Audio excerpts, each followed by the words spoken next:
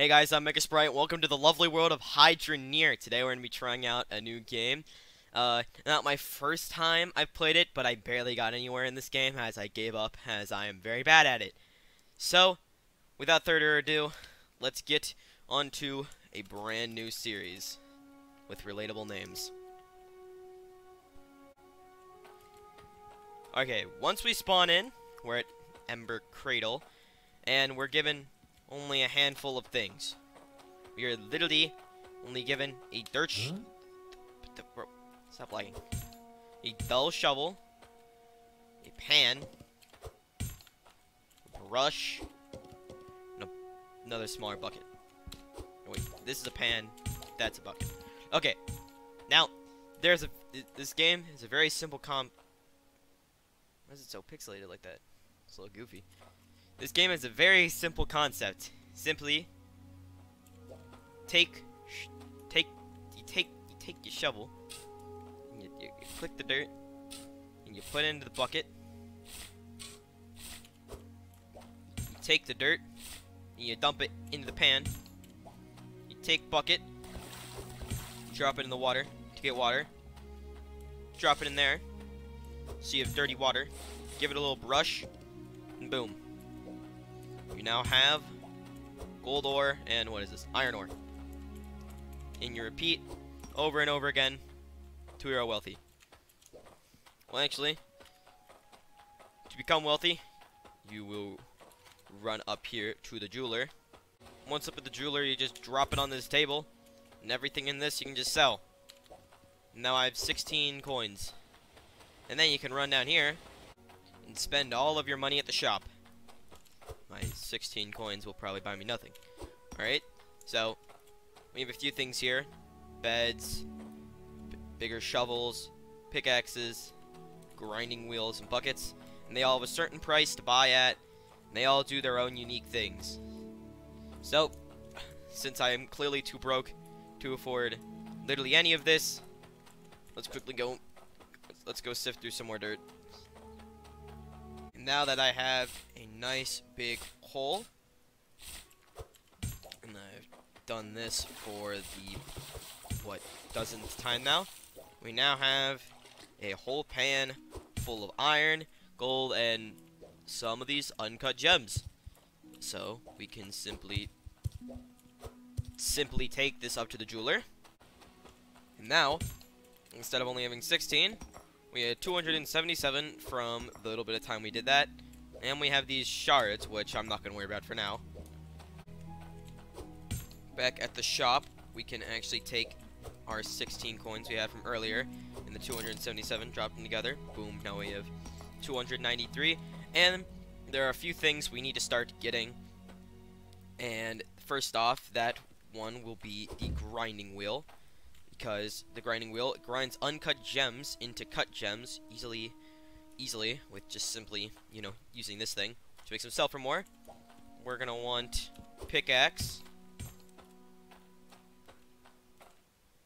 We're gonna want a crucible. We're gonna want a small furnace. And looks like we're a little too broke. Alright, actually we're ditching the pickaxe. We need an anvil. And so far, it seems like that's all we'll be able to buy. So, I'll move this back to the Ember Cradle. Jeez, do I hate that name.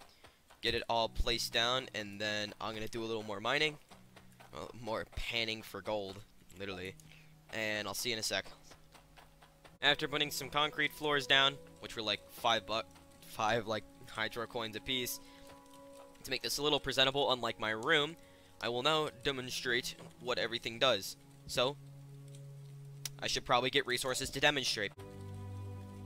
Now that I got a bunch of resources, I can just dump them on the floor there.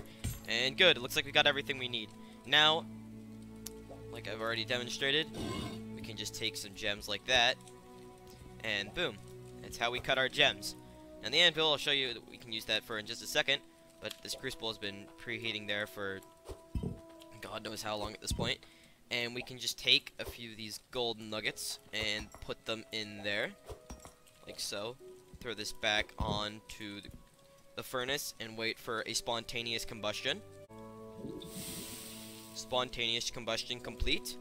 And with this cast, if we just angle that little dot down there and we click, we now have a baby gold bar. Alright. And we can do the exact same thing with our iron. More spontaneous combustion complete. And we pour into there. Oh, and that appears to be slightly bigger. And if it will get on the anvil, we can compare this. Get on the anvil to compare. Did I? Ah! Okay, on the anvil. Yeah. No, it's actually the exact same. Okay, but if we move the gems, gold, and iron off there, you can see that you can make a sword, a axe, a longsword, a ring, a necklace, and that's it. So, we have the means to make one ring. So actually, if we move this off here, because we have to heat up the gold bar first, don't get lost in there, small. We can put the gemstone back on the anvil, and that looks sufficiently heated.